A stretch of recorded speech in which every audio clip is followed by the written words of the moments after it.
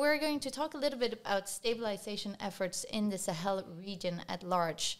Delina, we'll start with you. You just authored a new report for the Konrad Adenauer Stiftung on stabilization efforts.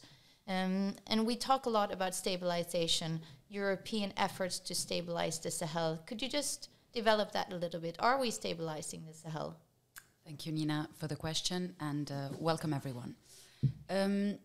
I think the new Sahel strategy is a 2021 document that mentions the word stabilization, or friends of it, unstable, stabilizing, about 20 times.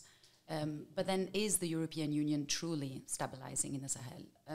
With this report, we wanted to analyze what European stabilization efforts look like in the Sahel from the region, and specifically from Niger.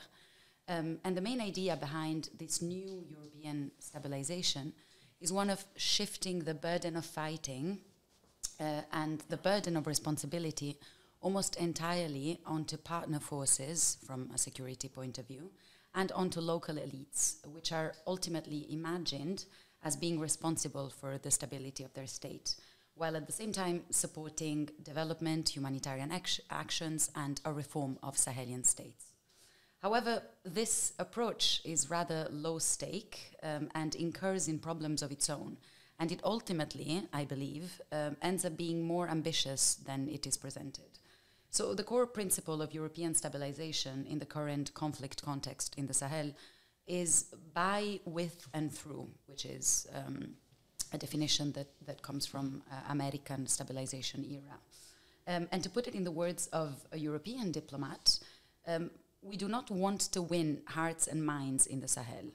We want to make the state more appealing to citizens. We want them to choose their own state rather than terrorist groups or criminality or migration, and I'm quoting. Basically, we should be on the sidelines. This is the first, and according to our analysis in this report, the most dire difficulty European missions are facing within the region itself. A stabilizing approach that prioritizes local ownership is effective only if consequences are seen on the ground. And currently, we don't see these consequences on the ground.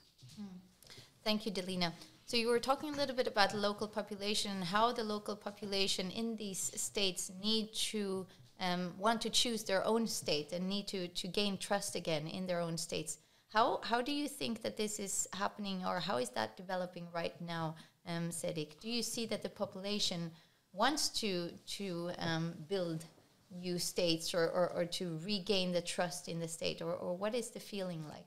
Yes, as Delina said, I think the situation, before going to stabilization, we have to reestablish the situation.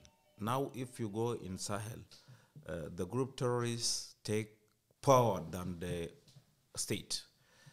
They are organized, they are progressing in Sahel area. First, they start by Mali, and after Mali, they go to Niger, to Burkina Faso. Now they are going to other country, Gulf of Guinea area, like Benin, like Togo, like Ghana. The terrorist group is progressing in Sahel and the other country of West Africa. And the population are a little bit disappointed because they see the support coming from outside. They say, if you take the case of many Sahelian opinion, they say, we cannot understand country like, I say like France, like other country of Union European, give us support, and we didn't succeed. There is a problem.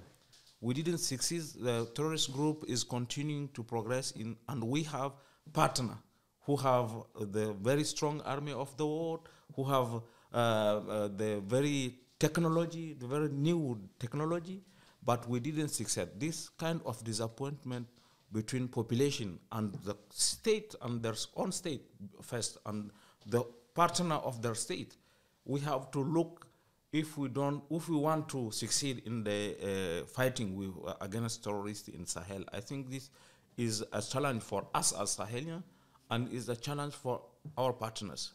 If we want to, we cannot succeed without the support of population. Even if the military area, without all the support of population, we cannot succeed.